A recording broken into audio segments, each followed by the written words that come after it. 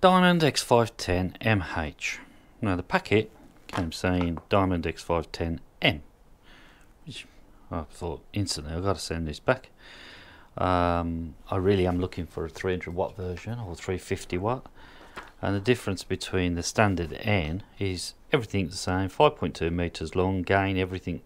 Can't find any differences in the spec other than the standard version is only rated at 200 watts and the MH is rated at 350 watts. Now I've got a Microset SR300, so ideally I want the 300 watts. There's no point in having a 300 watt linear if you can't push it. I'm just wondering whether this is real or fake or what, I don't know. From one of the videos I've seen, it's new in the box. It was supplied with a couple of Allen keys, the appropriate fixings to go on the tube, obviously your 3 elements that you screw together, and these parts here, which I forgot the bloody name of them, your radials. Now what's missing is on the instruction leaflet should be 2 metal spanners which aren't in there. Not a major problem, they only clip on there and tighten it up. I've got spanners I could do that with, so it's not a problem. What I'm going to do is I'll give you a quick overview of the length. We're all approximately at the right end bit right here. If you're going to stick one of these in your car and bring it home, you're going to need a bit of space, so let's work our way up. Let's keep going, okay.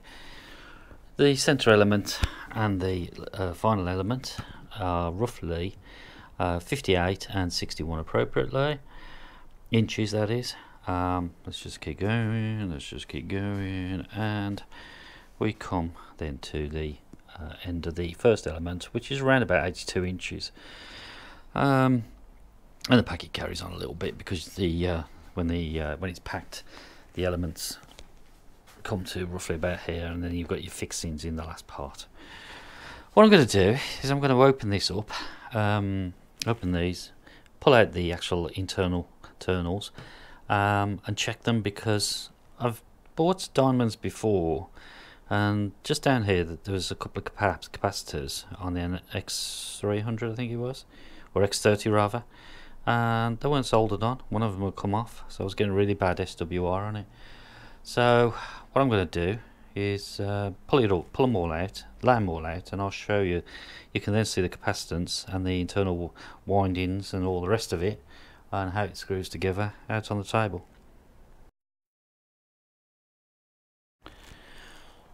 Taking the elements outside of the tubes, they're all over there now. We'll have a quick look from start to finish. I will actually measure some of these and count some of the windings, which we'll do that in a minute. What I am going to do is on all of these is check the connections and make sure they're tight. As I say, I've had issues before with diamond. There should be capacitors inside there, so I need to look at that as regards measuring it. And we'll just go along the length of it, checking things like this. The grub screws are tight.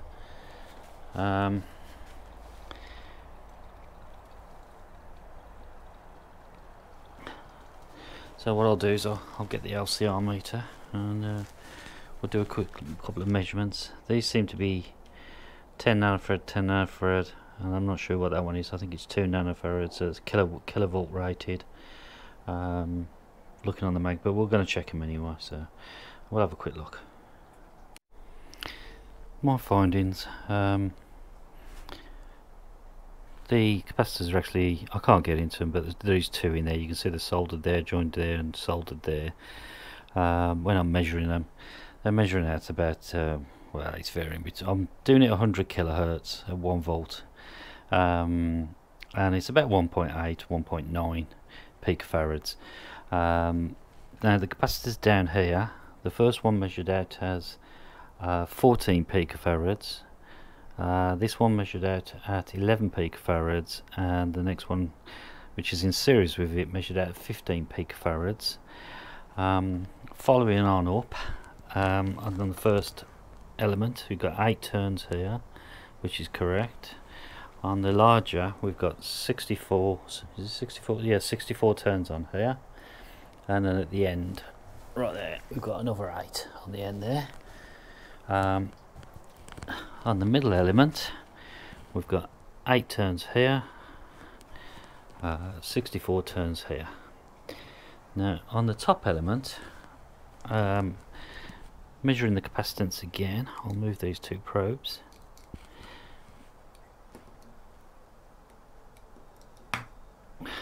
Okay, we've done that. We're reading 2.45 picofarads, but if we go along, 8 turns on here, but I have 8 turns on here, but according to a diagram that I found on the internet, there should be 10 turns, but I've got 8 on there. That should be 2 times 2 picofarads, so that should be reading roughly 2 picofarads, which is not far off. So it's a little bit high, but that's percentage tolerances. Our next job is, I think, tighten everything up and check. Now on the original specification for the lower rated X510 200 watt, they're showing 2.5 picofarads down to deck, and only a 7.5 picofarads a single capacitor. Now obviously they've bridged 2 capacitors here in series there, so got to halve that, so I'll do that measurement and then I'll write that down, and we can have a look at that as well. Okay, I've done that. So our total capacitance across those 2 capacitors is 14.187 picofarads, which is twice what the findings were on whoever published this were. Also, the other anomaly I got was on this last element. They've put 10 windings, I've only got 8. So not sure, but everything else seems in spec. The mystery grows. I don't know if it's my X510 Mh is fake or what. I've took down my original Diamond X510N, which I know is original. I bought that from Radio World. Everything about it seems right. All the connections, everything, the labelling where it should be, everything. This should have a label on it here apparently. Nothing there. Chromium on it looks crap. But right, I've lined all these up here and I've labelled them. So top, let's swap those 2 over so we can keep the same format. So N's at the top, followed by the MH, then the N, MH, N, NOH. Okay, so let's walk down the lengths. Okay, so far. Okay, so far. Oh, we got different lengths. So that's the N, that's the MH, N section. This is the middle section of the original N, which is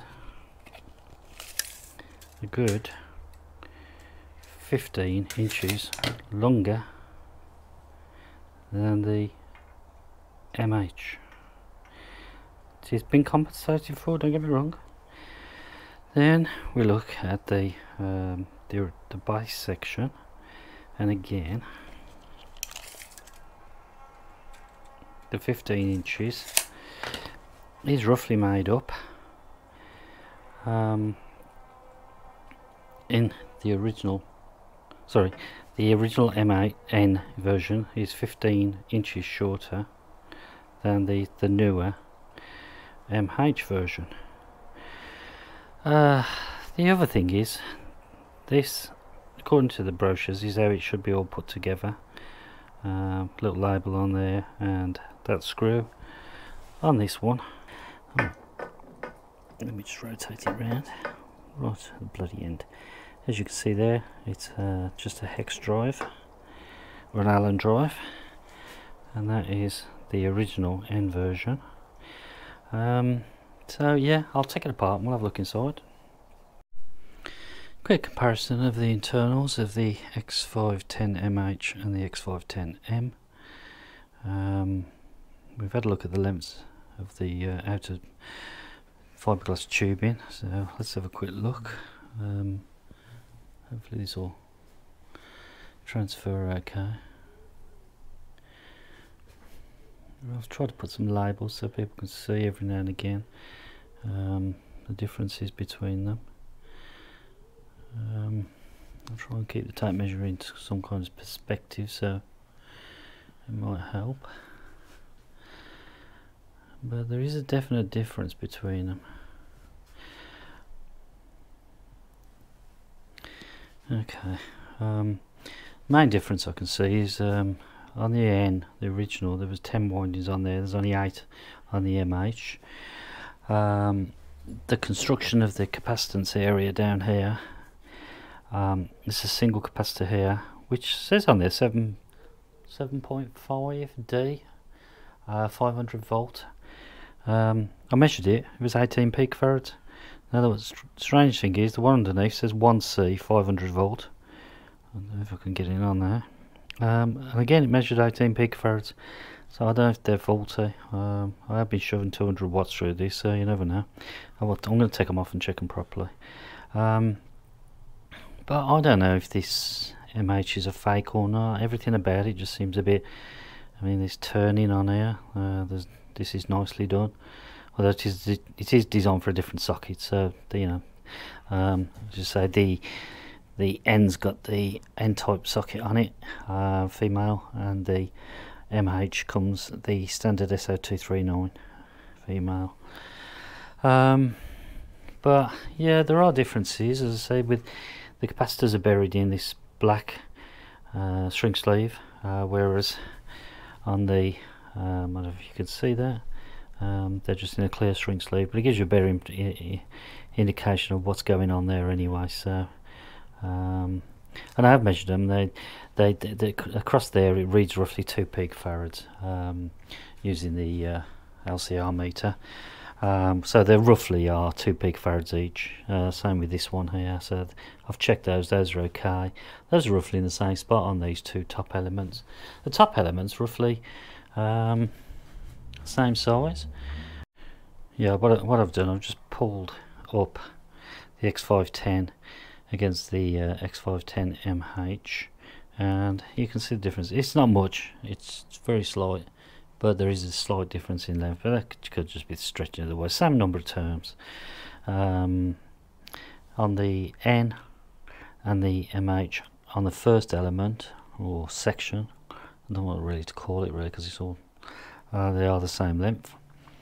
The wire diameters all look pretty much the same, although this sort of turns into a sort of copper material with this one, and stays as a sort of brass material with that one.